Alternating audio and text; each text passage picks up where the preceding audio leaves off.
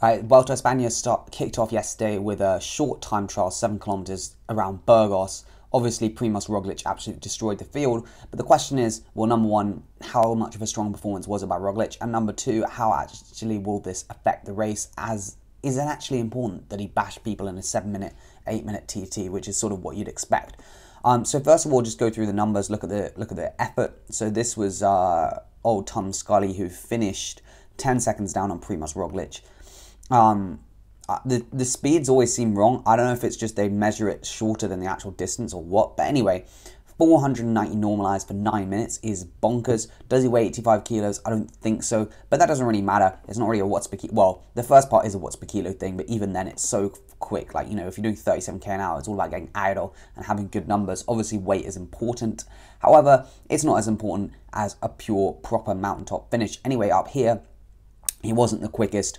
Sepp Kuss, I think, did about 440 watts for 3 minutes, which is like 7 and a bit watts per kilo, which is obviously very strong considering that they were up and down and it wasn't really a proper climb. But yeah, so we can see here when he's actually climbing, he's doing more like 600 watts or close to 26k an hour, 6% gradient. So maybe that is right. 7 watts per kilo would be about that. So maybe his weight is accurate, but he seems like a big boy. I didn't know he was so big. The descent was very important. That's how Aaron Baru wasn't that quick on the first part. Obviously, he was quick, but on the descent, he gained a lot of time. I believe that's probably similar to Romain Bardet, who also had a very good time trial. And then the last part was 440 watts. But again, that sort of underestimates because it was quite technical. And 500 watts for sort of a minute here is the more important thing. But yeah, if you look at the course up here, very technical. So we've gone through the numbers. Basically, Roglic is probably doing maybe 430-ish, something like that. Maybe 420, like normalized. I'd say like close to 7 watts per kilo for 8 minutes would be what I'd predict. Maybe a little worse. I'm not 100% sure. But anyway, it doesn't actually matter too much what Roglic did, mainly because I don't think this is actually a very important time trial at all. Obviously, first of all, it's very short, so the time gaps aren't huge. We can go through the time gaps here. So Roglic is obviously one, and he is the first GC contender, really. And if we're going to look down, Egan Bernal had a shocker. But the only man who really had a worse shocker, well, Carthy didn't have a good one, lost 30 seconds, was Mikel Landa. Landa ended up losing 40 seconds. Now, that is quite a lot. I'm not going to lie. 40 seconds on this is pretty terrible. There's no two ways around it. Bernal and Carthy losing 30 seconds isn't great either. But a lot of them didn't really lose too much time. And I think even if you do lose 40 seconds, I'm not sure it's indicative of what's going to happen in the Vuelta. So if we look more at the GC contenders, Sepp Kuss had a good day out. Vlasov had a very good day out.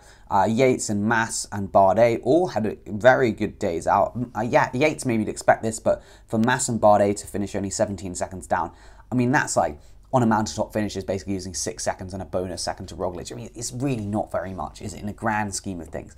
Like, on a TT, on the first day, which Roglic is always very, very good at. If you think about it, like, let's say we go back Giro 2019, sorry, like, he was unstoppable in the first time trial to Bologna, and then obviously was quite bad in the last one. And similar story maybe in 2020 as well, in terms of the fact that he wasn't that good in the first, well, he was very good in the first TT, not so good in the second TT, as we all know.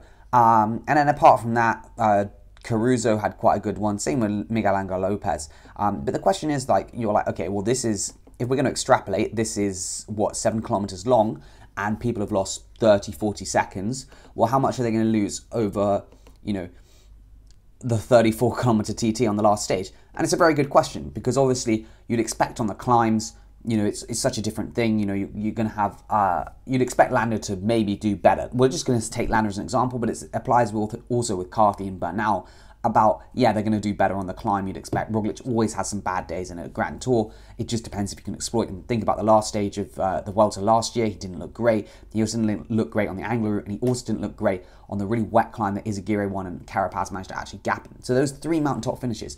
But last Grand Tour, Ineos didn't have enough strong enough team to actually, like, destroy the field and expose Roglic early, like especially the last one, they had no one. But this time is the opposite. So then you think, okay, there'll be some mountaintop finishes where Roglic will have not a shocker, but he'll lose time for sure. And then the short punchy ones, he probably won't lose too much time. But even if you gain 2 minutes, the question is, will you lose that in the time trial? And my thinking is twofold. So obviously, if you just multiplied it by like 5, let's say, you know, you'd expect Mikel Landa to lose about 2.5 minutes, okay, maybe more, which is a lot. So, but so then to win, he has to gain 3 minutes on Roglic before the final TT because he's 40 seconds back now, maybe a bit more. But I don't think that's actually what he needs to do, because number one, if you're gaining time on Roglic, it probably means that in the last week you're doing better than him. So Roglic's performance isn't going to be standard. So if you're gaining time, then you're, you know, relatively wise, if you're both starting here and, you know, that's how much time he puts you on, you'll be here, he'll be there, okay, his time trialing ability will still beat you, but because he's just not as good, like in general fitness, like on a climb, then it means the gap won't be as big. So, you know, for instance, like Egan Bernal, often on the last day TT, doesn't actually do as badly as you'd expect because he's going really well while a lot of other people are really knackered. But then on the first day TT, he might actually lose a lot more time than you expect, just because everyone's super fresh and his fresh time trialing is probably not as good as maybe his tired time trialing. So that's one thing to consider, is just how everyone's actually feeling in the last week. But the other thing to consider is that it's got a lot more hills. So it's got 1K at 8%, which is good enough to think that Roglic, okay, if he's going well, maybe he's a better climber than them, but on that thing, they're not going to lose. So that's 1 kilometer, 2 kilometers, where they're not going to lose any time to him. They might lose maybe 5 seconds, but if it was like pan flat, they might lose like a lot more time in that. And it's the same with this 1 kilometer, 6%. So, and I'm sure there's more undulations than you expect. I mean, the graphic's always hard to tell, but you think this goes from like sort of 40 meters to 200 meters, so that's a 160 meter climb as well. So that's also why I don't think the time gaps will be as large as you expect, and this is the final couple kilometers, again, hilly. So in that sense, is this time trial very important for Primoz Roglic? Yes, it shows that he's better than everyone else in a 9 kilometer prologue, which is not too, well, it's a TT, but we'll call it a prologue because it basically is.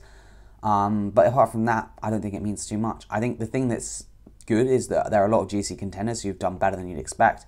And so, yeah, what we'll see in the next couple of weeks, I don't know. But I think his team is good, but it's not absolutely outrageous.